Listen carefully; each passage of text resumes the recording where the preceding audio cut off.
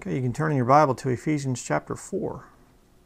We're in chapter 4 this week, continuing our expository studies of the book of Ephesians. And every verse of Scripture in the Bible is important, and there are so many truths within the pages of this book. No other holy book out there can even come close to comparing to the King James Bible. But let's start out here. Ephesians chapter 4, verse 1. It says here, I therefore, the prisoner of the Lord, beseech you that ye walk worthy of the vocation wherewith ye are called. Let me ask you a question. What is your vocation for Jesus Christ? You say, well, brother, we all have to be soul winning. We all have to be soul winners out there every week, winning hundreds of souls to the Lord and all this other stuff. Well, we all are ambassadors for Jesus Christ, but we don't always have the same vocation. There are some of us that are better at soul winning, some of us that aren't quite as good. We should all try to. I mean, it should be a thing of witnessing to people. That's fine. But the fact is, we all have different gifts from the Lord. You know, turn in your Bible, keep your hand there in Ephesians because we'll be coming right back to it, but you can turn in your Bible to 2 Corinthians chapter 5, verse 18. Of course, I've talked about this in a lot of the different studies, but it's always good to do a refresher here and go back over it again. 2 Corinthians chapter 5, verse 18 through 21. It says here, and all things are of God, who hath reconciled us to himself by Jesus Christ, and hath given to us the ministry of reconciliation. To wit, that God was in Christ, reconciling the world unto himself, not imputing their trespasses unto them, and hath committed unto us the word of reconciliation. Now then, we are ambassadors for Christ, as though God did beseech you by us. We pray you in Christ's stead, be ye reconciled to God. For he hath made him to be sin for us, who knew no sin, that we might be made the righteousness of God in him. Turn in your Bible to 1 Corinthians chapter 12. You know, it's an interesting thing because I said we don't all have the same office, the same vocation, so to speak, but we all do have that ministry of reconciliation. We can all tell somebody what Jesus Christ did for us and what the Lord can do for them. So that is there. Now, we're not going to read this whole chapter here, but if you want to see a chapter on the thing of spiritual gifts, read 1 Corinthians chapter 12, you know, and you go down through here and, you know, they're just verse after verse after verse talking about these different vocations that you can do for the Lord. And of course, a vocation is just another word for like your job, your career, whatever, you know. So go back to Ephesians chapter 4. And, you know, the Bible says there in verse 1, beseech you that ye walk worthy of the vocation wherewith ye are called. That's also very convicting. We have to make sure that we are walking worthy of that vocation, of whatever talents and gifts the Lord has given us. We have to make sure that we are using those for the Lord. But look at verse 2. Ephesians chapter 4, verse 2 and 3. With all lowliness and meekness, with long-suffering, forbearing one another in love, endeavoring to keep the unity of the Spirit in the bond of peace. Okay? And I've said it many times in the past, and I'll say it one more time, and that is, we are designed to fight.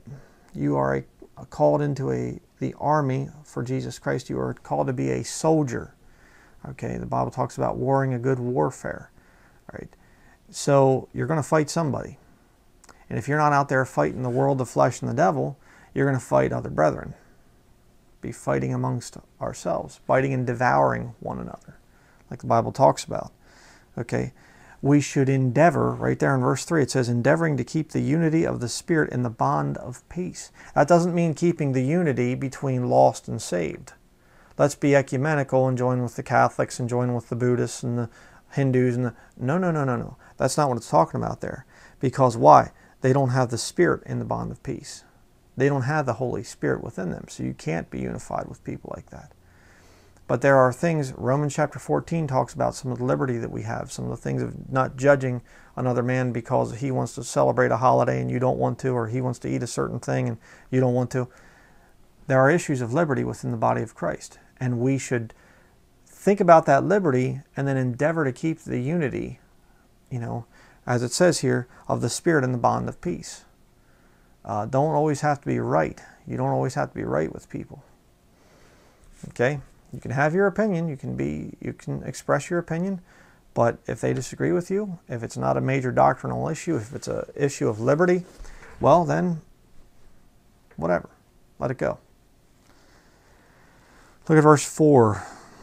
There is one body and one Spirit, even as ye are called in one hope of your calling, one Lord, one faith, one baptism, one God and Father of all, who is above all and through all and in you all.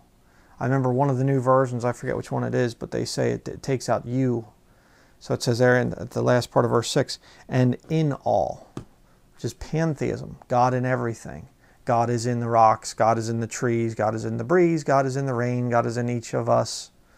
That's pantheism. That's not what the Bible teaches. When it says, and in you all, it's talking about saved people. Okay? And it's interesting there too, because it says one God and Father of all, who is above all and through all, and in you all. So people say Jesus Christ is not God. Well, that's a problem, because other places in Scripture it says that Christ is in us. So here you have God, the Father, being in us.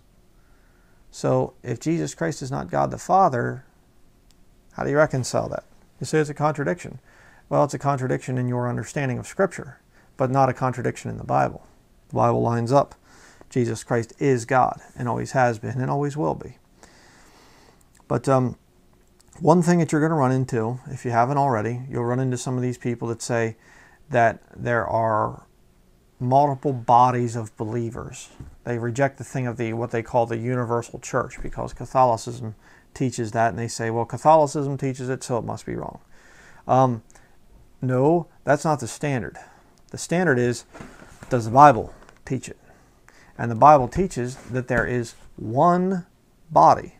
You say, how do you know? Just read it. Verse 4, there is one body. One body. One. Hyperdispensationalism says, oh no, there's two bodies. There's the body of Christ that was there from the resurrection to Paul, and then you have the other body that's there from Paul to the rapture. No, there's one. That's why Paul says in Romans chapter 16, he says, names a couple people, and he says, who were in Christ before me. In Christ, before me. They're part of the same body. See? You also have this Baptist bride heresy, which I need to do a sermon on that sometime, but the Baptist bride heresy, and they'll come out with the thing of many bodies and things like this, and you have the Baptists are the bride of Christ, and then other churches are not. They're not part of the bride, they're just kind of guests at the wedding or something like this. Just a bunch of foolish nonsense. I went back and forth with this guy about this thing of one body versus, many.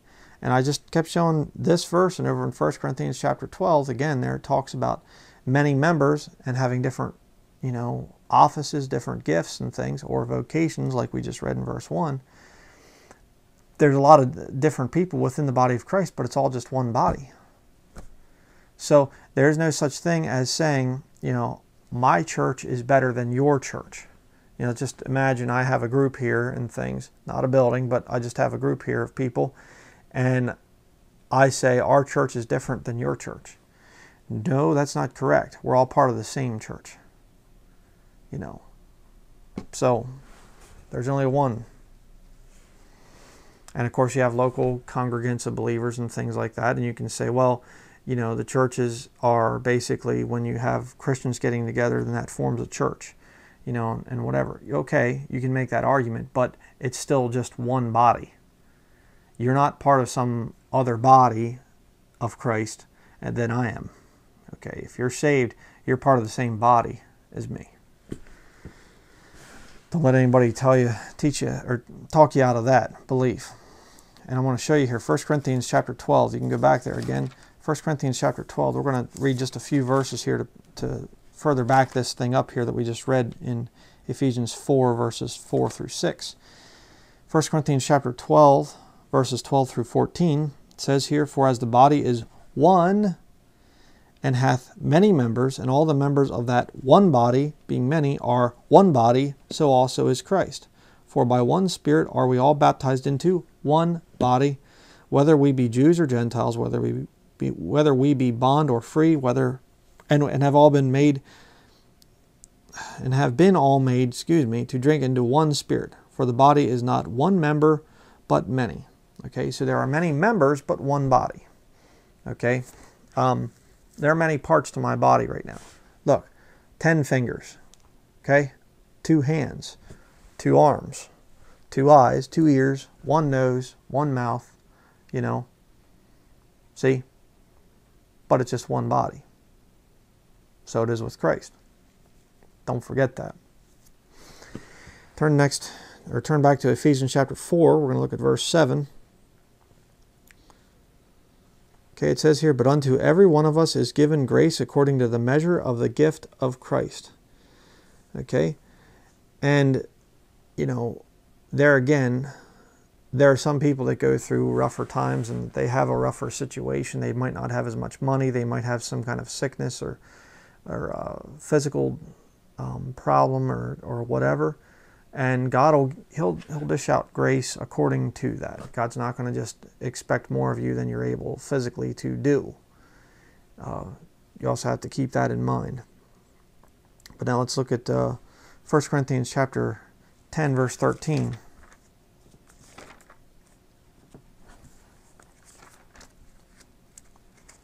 First Corinthians 10, 13. There hath no temptation taken you, but such as is common to man. But God is faithful, who will not suffer you to be tempted above that ye are able, but will with the temptation also make a way to escape, that ye may be able to bear it.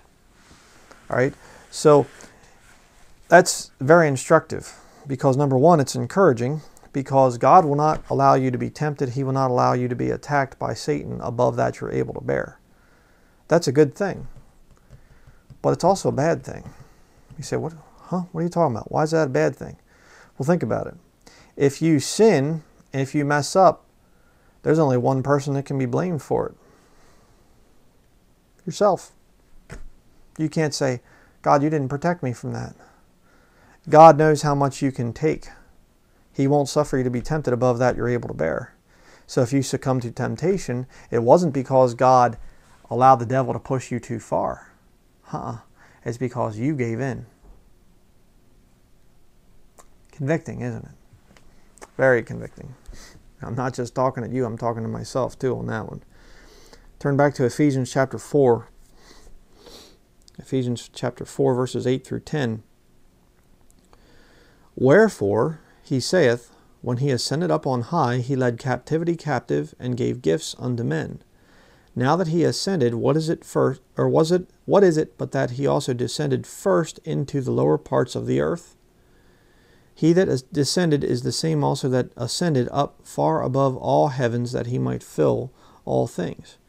Okay, now you can do a big study on that, and I have a study out on it. I'm trying to think of what it is. Something about the resurrection. I don't remember what right now, but just type in the resurrection, you'll see the thing about, I think Old Testament saints, did they go straight to heaven or something? I forget how I have it titled, but I don't have it written in my notes here. But the point is, back in the Old Testament, they did not have a perfect sacrifice to pay for their sins. They only had the blood of bulls and goats, and that sacrifice system could not take away sin. It could cover it, but it couldn't take it away. So when they died, they went down into the earth, down to a place called Abraham's bosom. You read about in Luke chapter 6, where it talks about the rich man being in hell, and in hell he lifts up his eyes and he looks over and he sees Lazarus in Abraham's bosom. Okay, so we just call that place Abraham's bosom, and he says, send Lazarus over here to dip his finger in some water and have him come over here and cool my tongue, for I'm tormented in this flame. And Abraham says, no, he can't. First of all, we can't do that. Secondly, even if we wanted to, there's a huge gulf between us and you. So we can't pass over to you, and you can't pass over to here. So there was a place where the Old Testament saints went when they went down there in the earth, the heart of the earth. That does not happen anymore. Why? Because the blood of Jesus Christ now can pay for your sins. It covers them, it takes them away completely. So they're erased. So when you die, absent from the body, present with the Lord. That's the way it is. Your soul and your spirit go to be with the Lord. Your body's going to stay on the earth until the rapture. That's how it works right now for a New Testament Christian. Okay. Look at and what it says there, the thing about, captivity. He led captivity captive and gave gifts unto men. What is that? Well, that's when Jesus Christ came up from the dead. He led captivity captive, those that were the Old Testament saints that were held captive, so to speak, down on the earth, waiting for that perfect sacrifice. He led them up to heaven, and he gave gifts to men. What were the gifts? Well, what's your vocation? See? 1 Corinthians chapter 12. Those are the gifts that the Lord gave you. Now let's continue here. We'll read about some of these. Verse 11 through 13. And he gave some apostles, and some prophets, and some evangelists, and some pastors and teachers, for the perfecting of the saints, for the work of the ministry, for the edifying of the body of Christ, till we all come in the unity of the faith and of the knowledge of the Son of God, unto a perfect man, under the measure of the stature of the fullness of Christ. That's why I believe that what's really going to trigger the rapture is when that last soul gets saved, because then we will complete the body of Christ. You say, explain that all to me there, Brian. I don't quite understand it. I don't either. Sorry, I can't explain it. I don't understand exactly how this thing is going to work out. How many people have to get saved? Excuse me. How many people have to get saved before the body of Christ is complete? I don't know. I don't have a good answer for that. Not really sure. But it says right there in verse 13, till we all come in the unity of the faith and of the knowledge of the Son of God, unto a perfect man, perfect and complete, in other words there, unto the measure of the stature of the fullness of Christ. Interesting, because if you read back in Romans chapter 11, it talks about until the fullness of the Gentiles be come in. That the Jews are basically put away until that fullness comes in, and then all Israel is saved after that. Now, if you want, the way that thing should be interpreted, it's basically right here, when the body of Christ is complete, both Jews and Gentiles, when they're saved and the body of Christ is complete, we leave, the man of sin shows up. That's why it says, he who now letteth will let until he be taken out of the way, and then shall that wicked be revealed. Okay? 2 Thessalonians chapter 2 is where you can find that. And that passage there is talking about the body of Christ. When the body of Christ, we are hindering, stopping the Antichrist from showing up. But when we leave, now the Antichrist can show up. Okay? So the thing that's preventing that from happening is there's still parts of the body of Christ that have not been filled yet. Okay? There are still people that need to be saved. That's why it's so funny. These post-tribbers, they just say, the pre-trib rapture makes for weak Christians. No, the pre-trib rapture makes for strong Christians, those that really understand everything. Because if you think to yourself, the Lord could be coming back here at any minute and taking us out of here, the body of Christ being removed, you'll look at the world a lot differently than if you're thinking to yourself, I'm going to be here for at least another 7 years, or 3.5 if you're mid-trib. So it leads to a much holier life if you're pre-trib. And I realize that there are some of these modern lost people that call themselves Christians, and they're going out and they're saying, well, there's going to be a rapture, so I don't need to do anything or need to prepare for rough times or whatever else. Sure, those people are there, but a lot of those people aren't even saved too. So just watch out for some of this stuff that's coming out of these false teachers and ministries and things. But next we're going to look here at 1 Corinthians chapter 13. So, Brian, I don't understand. How are we supposed to keep unity with people that we don't like? Of course, I can't really relate because, everybody likes me and I like everybody. So, Just kidding. 1 Corinthians chapter 13, verse 9 through 13. If you want to know how to keep unity. It says here, "For we know in part and we prophesy in part, but when that which is perfect is come, then that which is in part shall be done away. When I was a child, I spake as a child, I understood as a child, I thought as a child, but when I became a man, I put away childish things. For now we see through a glass darkly, but then face to face. Now I know in part, but then shall I know, even as also I am known. And now abideth faith, hope, charity, these three, but the greatest of these is charity." The best way to keep peace among the brethren and unity among the brethren is for you to have charity for people. Self-sacrificing for other people. All right? Look at Colossians chapter 3.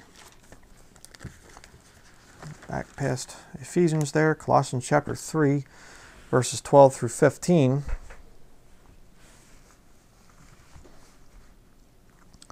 It says here, "Put on therefore as the elect of God, holy and beloved, bowels of mercies, kindness, humbleness of mind, meekness, long-suffering, forbearing one another," in other words, putting up with each other, "forbearing one another, and forgiving one another, if any man have a quarrel against any. Even as Christ forgave you, so also do ye." You want to be Christ-like? Then forgive other people. Verse 14, "And above all these things put on charity," like we just read over there in 1 Corinthians 13, "which is the bond of perfectness. And let the peace of God rule in your hearts, to the which also ye are called in one body," there we see it again, "and be ye thankful." Okay?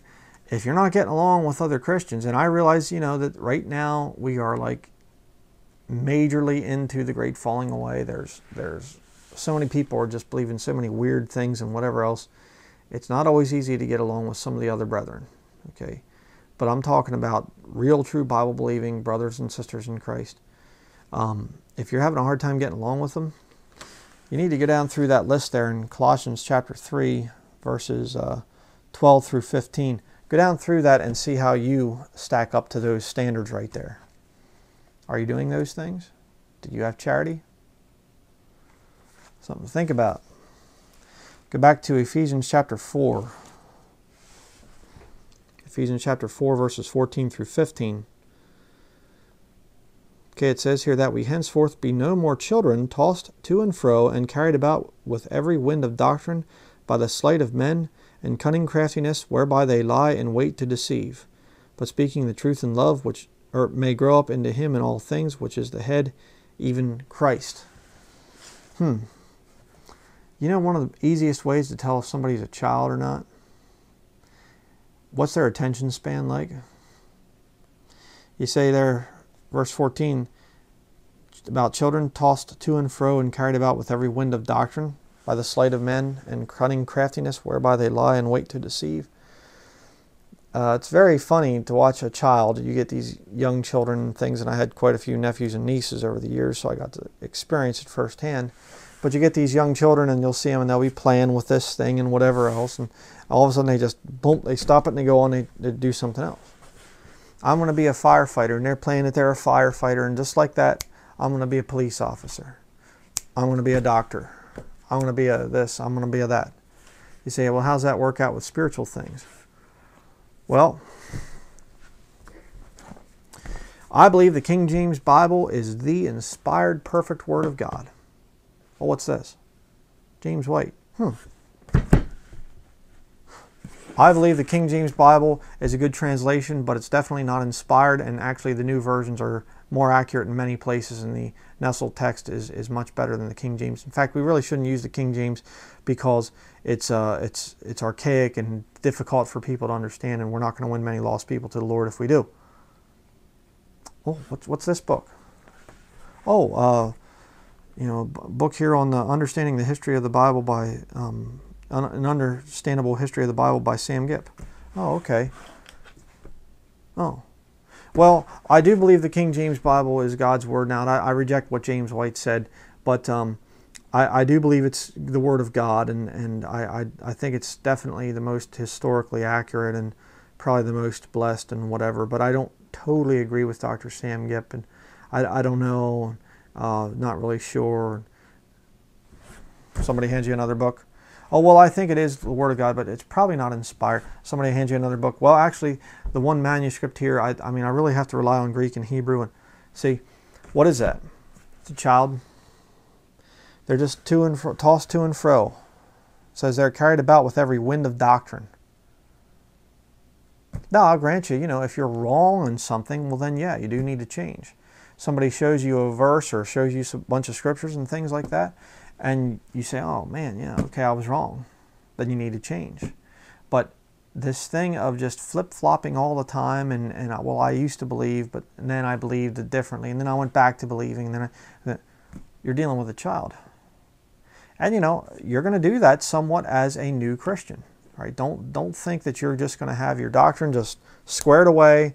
Because I listen to Brian Denlinger, I'm going to have 100% pure, perfect doctrine. I never have to disagree with him because he's our leader. He's right 100% of the time. That's not going to happen. Okay? I'm not so deceived as to think that I have always said everything ex cathedra, perfect, infallible. I'm not deceived into thinking that. There are going to be times I'm going to mess up. There are going to be times that you're going to probably see some things where I make a mistake. I've said that before. I have never ever told people that I'm the authority. I always say there's a book that you can hold in your hands that is God's Word. I mean, whatever you want to say about this book, well, is it really truly inspired? Is it double inspiration? Is it this? It's just God's Word. There's all this fancy terminology. Is it the infallible, inspired, inerrant, plenarily, and all this and verbally, plenarily, all the, I don't care whatever. It's the Word of God. Okay? You want to go back to the translation team there, the men, the scholars, the 54, and then it went down to 47 over the years. Those men that took 7 years to translate this book right here, God was present there at that. He didn't have to somehow get rid of the original writings and things, and now the originals are no good anymore, and only the King James. I don't teach that. All I simply say is this book, God had a hand in creating this book for the English-speaking people. And I believe that it is a living book because God has used this book and shown me amazing things and shown a lot of you amazing things too through the pages of this book. That's what inspiration means. Okay? Inspiration is not like that. That's expiration. You're breathing out. Inspiration is breathed in. Okay? And when God breathes into the nostrils of something, the breath of life, it becomes living. And I believe that this book is living. Doesn't mean that I come down in the middle of the night and it's in the refrigerator getting something to eat, okay? It doesn't mean that. What it means is this book will tell you what's going on in your life. This book, when you start to mess around with sin, God will bring some scriptures to your mind. How many times does that happen to you? Happen to me all the time. You'll be reading and you're doing some morning reading and stuff, devotional reading or whatever, and all of a sudden it's like you come across a verse and it's like jab, it's like a little sword sticking in you, which is what the Bible says about itself. The book of Hebrews, it's likened to a sword. It's really something. This book is a living book. That's why it's so important to understand that. And if you're a child, spiritually speaking, you will flip-flop and go all over the place. You won't say, I'm sorry, the Bible's my authority, and I'm just going to study the Bible. I'm going to study to show myself to approve unto God. You're going to be flip-flopping all over the place, and well, I used to believe, and then I don't believe, and then, and you're going to look for men like me to be your final authority. And then when I fail you, when I fail your expectations, then you're going to get upset and you're going to go to find some other teacher and you're going to worship him for a while till he fails you, and then you're going to go look for another teacher, and then you might as well just get it settled. Just believe the book. Learn from different preachers out there, the things that thou hast heard of me among many witnesses. Okay? Many different preachers. Those things you learn and you say, okay, Brother so-and-so, oh yeah, he's good here and here and here, but I don't agree with him in this point and that point and that point, because I have a Bible. I have a perfect standard. Look at Galatians chapter 4. You say, what's going to happen to me if I have this thing of absolute truth? I believe in absolute truth. Not being a child carried about with every wind of doctrine and every little thing tossed to and fro. What's going to happen to me? What am I going to be labeled as? Well, Galatians chapter 4, verse 16. Am I therefore become your enemy because I tell you the truth? You'll become the enemy of a lot of different people. Why? You tell them the truth. You say, well, I don't care whatever you want to say about the King James Bible. It's God's book. I don't need your Greek. I don't need your Hebrew. I have a King James Bible. You will become the enemy of a lot of people. A lot of children. You know, if you want to see a child throw a fit, just say, I want you to sit there and we're going to do this one thing for all day or whatever. Most children will throw a fit. Why? Because they're a child. They don't have the mind yet that's developed. They haven't matured to the point where they can sit down and focus on one task. They are carried about with every wind of doctrine. But let's go back to our text here. Ephesians chapter 4, verse 16. From whom the whole body, fitly joined together and compacted by that which every joint supplieth, according to the effectual working in the measure of every part, maketh increase of the body unto the edifying of itself in love. Blessed be the tie that binds our hearts in Christian love. Like the old hymn says. And what is that tie that binds us together? Well, it's the blood of Jesus Christ. That blood that he shed, that ultimate sacrifice that he paid on the cross. And we are to present our bodies as a living sacrifice, wholly acceptable unto God. The Bible says that if any man come after me, Jesus said, you know, let him deny himself and take up his cross and follow me. Yeah. We are to crucify ourselves. Self-sacrifice. What is self-sacrifice?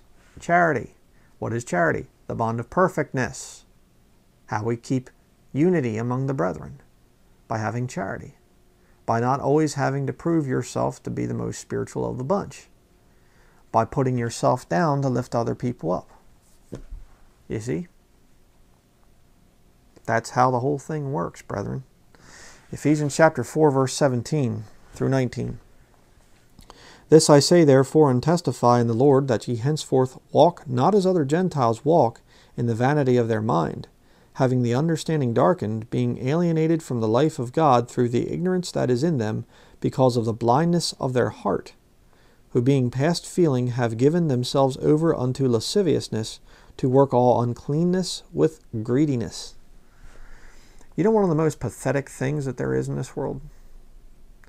Men and women in their 70s that are still partying like teenagers. So what are you talking about? They give themselves over to lasciviousness, being past feeling, and they are alienated from the life of God through the ignorance that is in them. You know, what are you going to do this weekend? I want to get stone cold drunk, man. I'm just going to drink myself into a stupor. Hey, man, why don't you read the Bible? Read the Bible. That's dull, man. That's boring.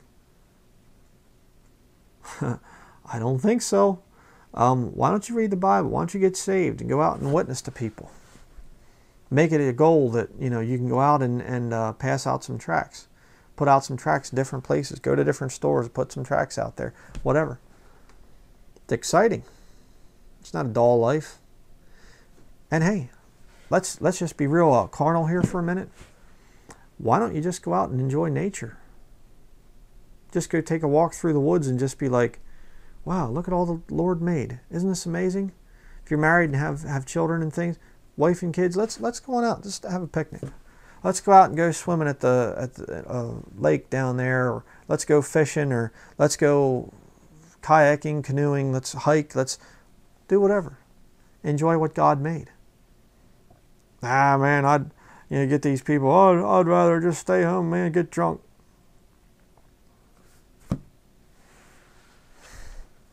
I know a lot of people like that. Very, very sad.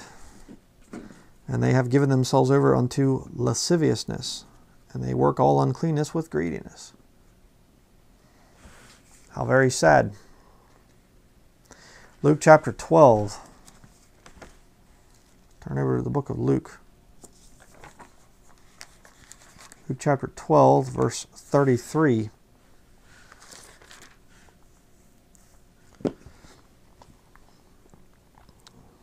And 34, it says here, "Sell that ye have and give alms, provide yourselves bags which wax not old, a treasure in the heavens that faileth not, where no thief approacheth, neither moth corrupteth. For where your treasure is, there will your heart be also." You know, there's an old saying, and I've talked about this, of course, many times in my studies, but they say, don't be so heavenly minded that you're no earthly good. I always thought that that was the dumbest thing that people could say, because it's the exact opposite. Don't be so earthly minded that you're no heavenly good.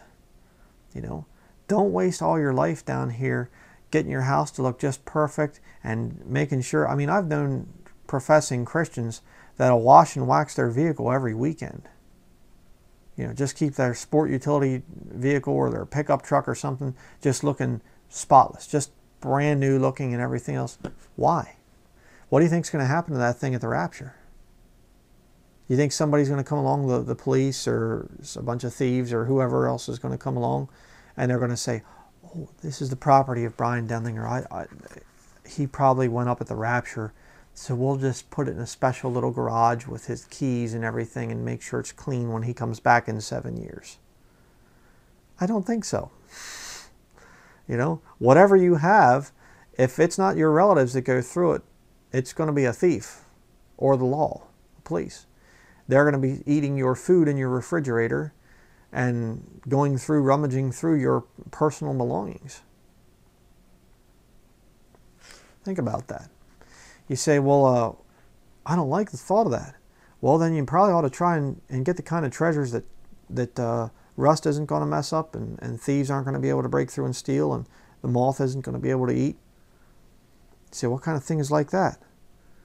Oh, well, spiritual things. Things that you can lay up in heaven. You know, for most of my life, I didn't do a thing for the Lord. Over half of my life, I was lost. And when I finally did get saved, it went for quite a few years before I started to actually serve the Lord. Most of my life I've wasted. But I thank the Lord that He has given me a ministry, that He bears fruit through this ministry. And now I have something to look forward to when I get to heaven. I can say, I'll have some treasure up there in heaven. How much? I don't know. But I know that there will be something up there. There will be some. There's, going to be some riches that I have in heaven. This down here, thieves are going to get it. Whatever. 1 Timothy chapter 6. Turn back in your Bible to 1 Timothy chapter 6.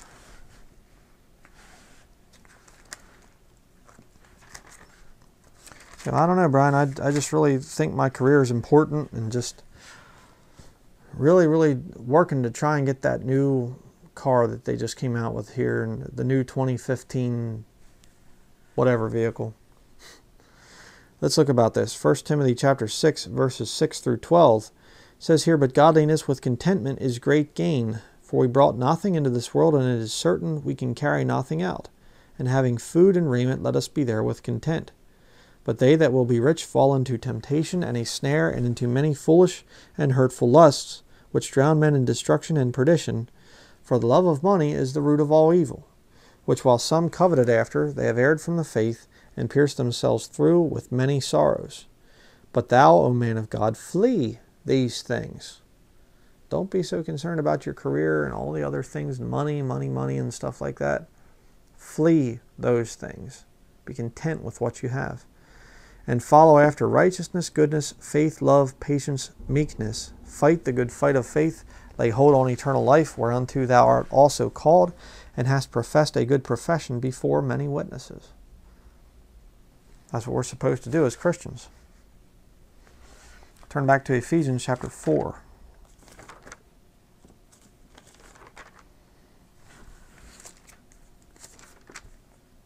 Ephesians chapter 4.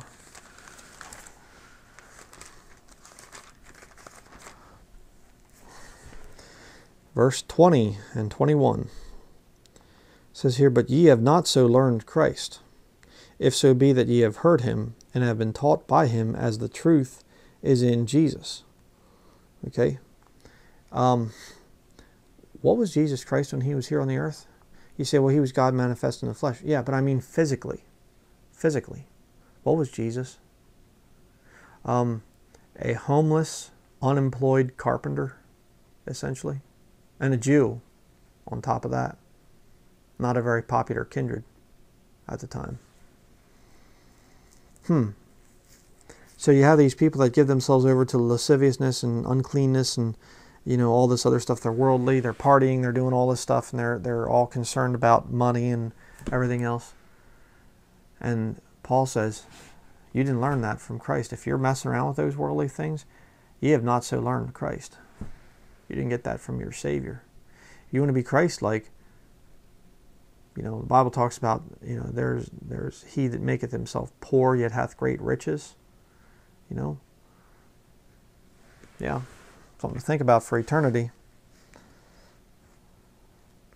Look at Luke chapter 9. You can keep your hand here in Ephesians chapter 4 because we're going to be coming right back to it. But go to Luke chapter 9.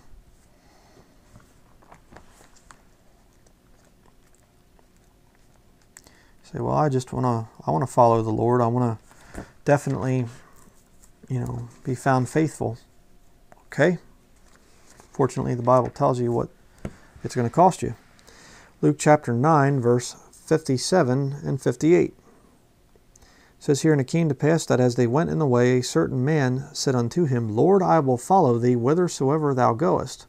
And Jesus said unto him, Foxes have holes, and birds of the air have nests, but the Son of Man hath not where to lay his head."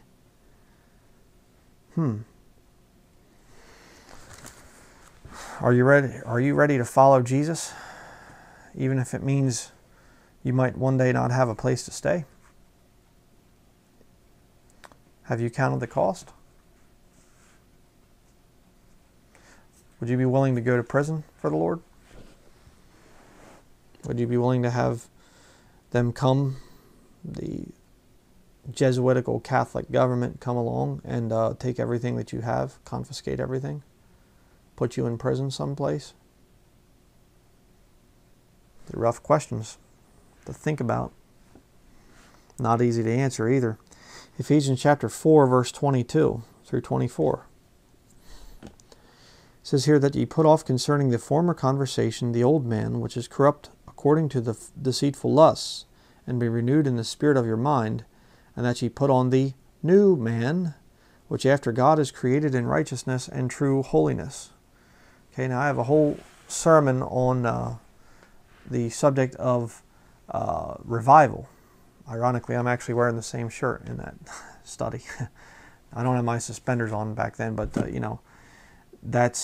did that thing probably over a year ago. Yeah, it would have been over a year ago. And the whole point of that sermon is, there are different types of revival in the Bible, and one of the dangers of revival is that you actually, when you get saved, your old man dies, that old sinful man dies, and you are now a new creature in Christ Jesus. And you have to be very careful not to resurrect that old man, not to revive that old man. So there's actually a dangerous type of revival. But you see here that thing again of put off concerning the former conversation the old man, which is corrupt according to the deceitful lusts, and be renewed in the spirit of your mind. How do you renew the spirit of your mind?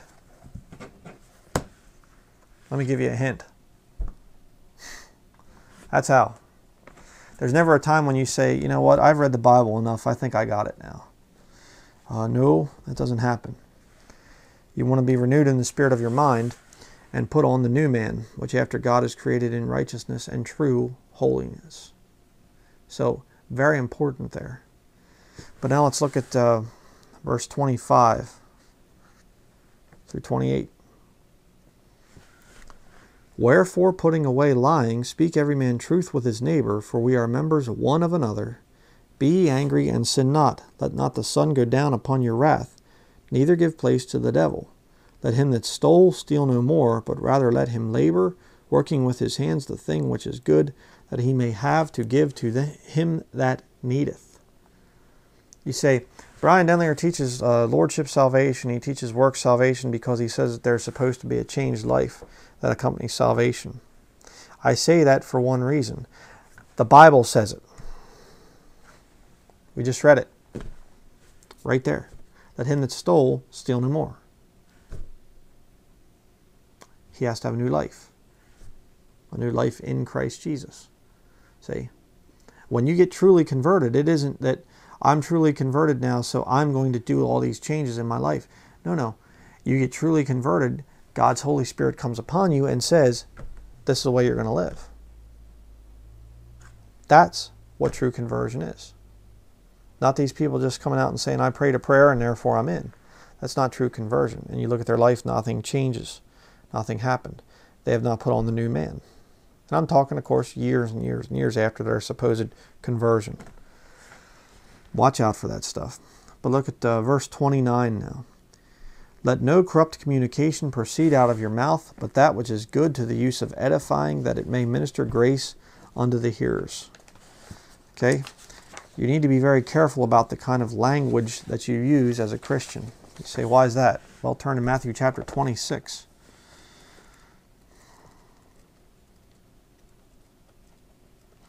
Matthew chapter 26. Verse 73. Matthew 26, verse 73 through 75 says here, and after a while came unto him they that stood by, and said to Peter, surely thou also art one of them, for thy speech bewrayeth thee. See that? Just stop there.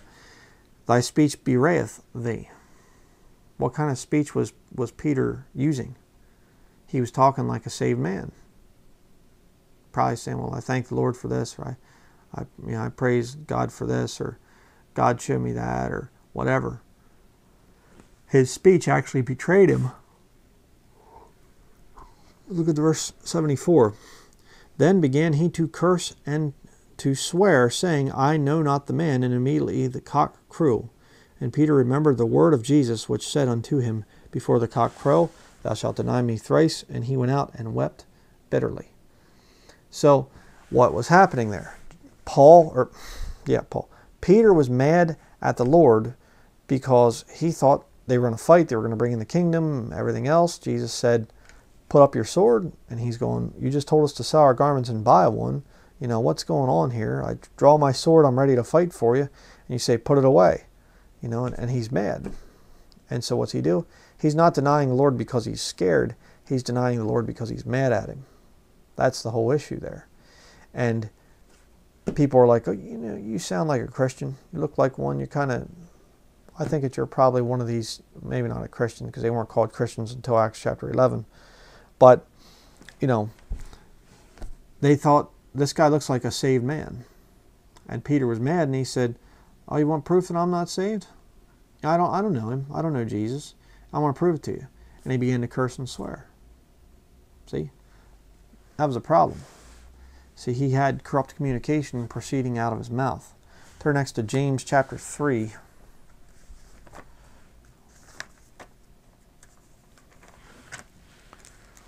James chapter 3, verse 8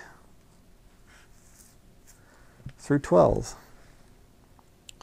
But the tongue can no man tame. It is an unruly evil, full of deadly poison. Therewith bless we God, even the Father, and therewith curse we men, which are made after the similitude of God. Out of the same mouth proceedeth blessing and cursing. My brethren, these things ought not so to be. Doth a fountain send forth at the same place sweet water and bitter? Can the fig tree, my brethren, bear olive berries, either a vine figs? So can no fountain both yield salt water and fresh. All right. That's why it's very important for you to control your speech as a Christian. There's no such thing as Christian cursing. If you're cursing, it's not becoming of you as a Christian. I didn't say if somebody swears or lets a word drop or whatever else that they automatically are disqualified from being truly saved. I didn't say that. There are some people that have a hard time cleaning up their speech. There are some people that you watch profanity and filthiness so much on YouTube or on television or wherever that all of a sudden you find a word coming out of your mouth and you think, why? Where on earth did that come from? I shouldn't have said that. A very, very serious thing to think about there. Go back to Ephesians chapter 4.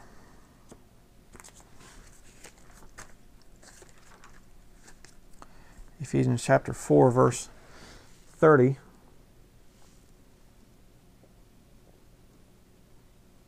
Okay, Ephesians 4, verse 30.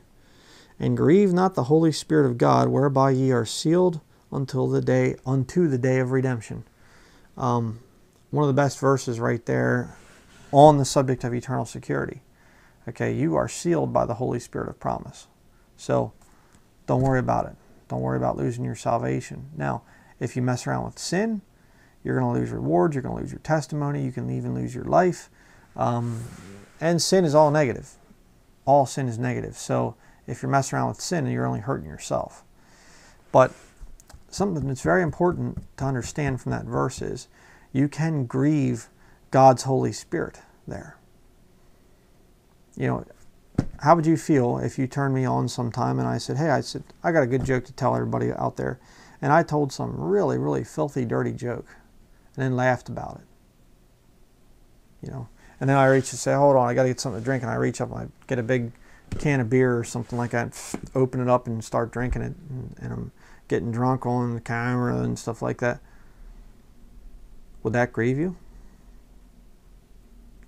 Would you see me as a fellow brother in Christ and say, why would he do that? That's such a bad testimony. Why would he do a thing like that? Yeah. How do you think the Lord feels when he sees a Christian messing around like that? Grieve not the Holy Spirit of God. That's what we're supposed to keep in mind. Verse 31 and 32. Let all bitterness and wrath and anger and clamor and evil speaking be put away from you with all malice. And be ye kind one to another, tender-hearted, forgiving one another, even as God for Christ's sake hath forgiven you. Interesting, because this chapter here, chapter 4, kind of starts out similar to the way it ends up. Talking about keeping the unity, keeping peace among the brethren there. Very important. And remember, always keep in mind what the Lord did for you, how he forgave your sins. And then remember, you need to have some grace for some of the brethren when they sin against you. That's very important. So, that is going to be it for this week, for this study here of Ephesians chapter 4. Next week we will be in Ephesians chapter 5. So, let's close here with a word of prayer. Dear Heavenly Father, I thank you, Lord, so much for your word. I thank you for all the promises of your word, Lord, all the encouraging things that we can read, and for the fact that this life isn't it. We will have eternity to look forward to, and everything's going to be straightened out then, Lord. But I just really pray that you would please help all the people out there listening to this sermon to just be challenged, Lord, and to live their life differently than the lost world, and to get firmly grounded in your word so that they aren't like a child that's blown about with every wind of doctrine. And I just ask all of these things in Jesus' name. Amen. Okay. A little out of it right now. Sorry about that. I'm got a really bad headache again, and just seems to be part of life. It won't be when I get to be with the Lord, so that's why it motivates me. The Bible talks about it. My strength is made perfect in weakness. And so it motivates me to try to get people saved, because when the fullness of the stature of Christ there is completed, then we're leaving and say goodbye to this wicked, ridiculous world. And getting more wicked and more ridiculous all the time. Just unreal, some of the stuff you hear anymore. But that's going to be it for this study. And please keep us in your prayers. Have a couple things to do yet before winter officially comes, although right now here in this area of Maine where we're living, this is November 2nd when I'm recording this, and it's snowing outside right now. Pretty decent little snowstorm. We already have a couple inches. Been snowing, pretty decent overnight, and right now I haven't looked in a while. I got a window here beside me. Oh boy, yeah, it's really coming down out there. So, interesting. But just want to thank everybody too for donations.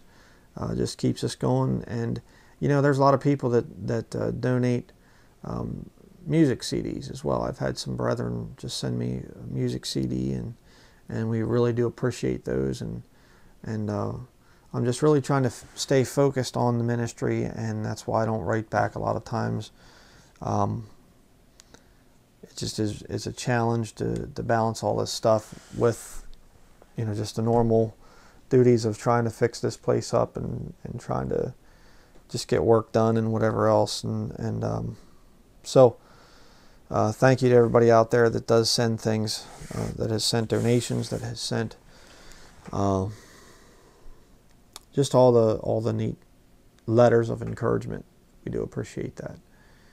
And getting a lot of good sermon requests and things, and so we're going to try to keep those coming and everything else. So that's going to be it for this week. Don't think I really have any other announcements or anything right now to make. So I'm going to say goodbye for this week, and we will see you in next week's study when we go through Ephesians chapter 5. So thank you very much for watching.